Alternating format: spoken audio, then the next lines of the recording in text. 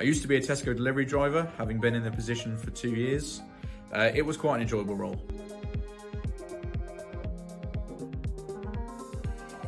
One of the similarities between this and my last role is the requirement to assess the needs of the customer, or in this case, the needs of the client and the candidate.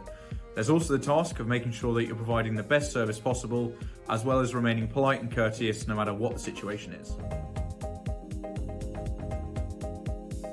I had support from my whole family and friends when changing careers, particularly as I have family in the recruitment industry already, who were able to offer advice and tips as to what I can expect.